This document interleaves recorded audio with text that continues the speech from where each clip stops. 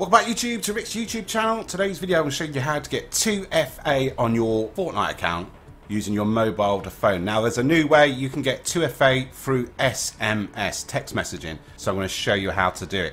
Now I've just made a video of how to log back into your Ghost account. That's why I'm on this Ghost account. It's not really a Ghost account because I upgraded it. It is a full Epic Games account, but I still have my main account hidden behind this. So I can sign out my Ghost account and sign back into my main account.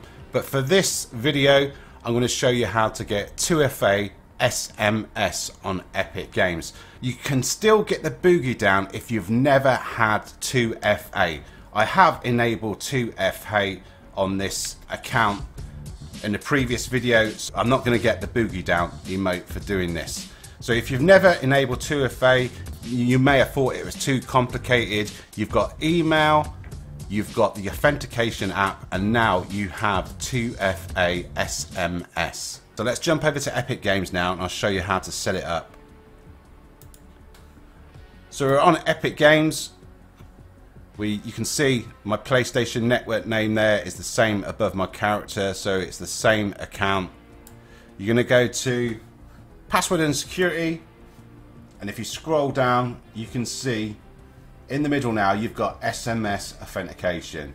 So click enable SMS, and then you're going to add your mobile device phone number.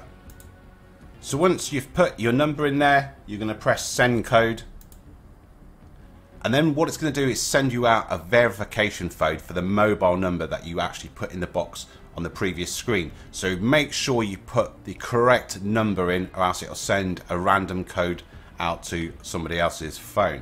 So I'm going to wait for that code to come in, fill it in, and that should be 2FA enabled. So I've just got my verification code on my phone. I'm going to put it in now. I'm going to press activate, and two-factor sign-in is activated. Press close. SMS authentication is now enabled on that account. If you want to disable it, simply press disable and go for the authentication way, or go using the email way. So like I said, if you've never enabled 2FA on your account, you will get the boogie down emote the next time you log into Fortnite. It won't appear straight away.